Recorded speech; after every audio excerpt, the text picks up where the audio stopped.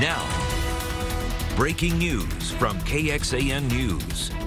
We begin at 6 o'clock with the latest on a fire truck crash that's cut off access in and out of Lakeway for hours now. It's been closed down since 1:45 this afternoon. It could be several more hours before 6:20 is open again. Any minute now, we're expecting a live update from firefighters, and we'll bring that to you as soon as they are ready to begin. But first, we want to check in with KXAN's Katie Rodriguez. She's been at the crash scene for several hours now at 620 and Comanche Trail, just south of Lake Travis. And Candy, what is new since we heard from you at 5 o'clock?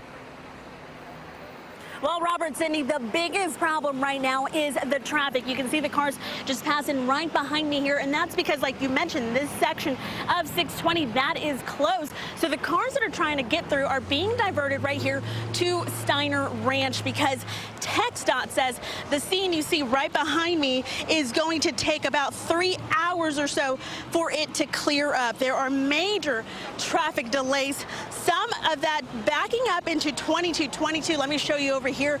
If you are trying to get through this section, you will have to expect some of this traffic that you see right behind me here on 620, either north or south. You will be diverted into Steiner Ranch. I spoke with a man who lives here in Steiner Ranch and says he and his family have decided to just wait it out. They don't want to deal with the traffic, so they're currently in Bee Cave just waiting out the traffic. And so if you have nowhere else to go and this is where you have to pass through, just know that TxDOT is expecting it to last another 3 hours or so. For now, I'll send it back to you guys.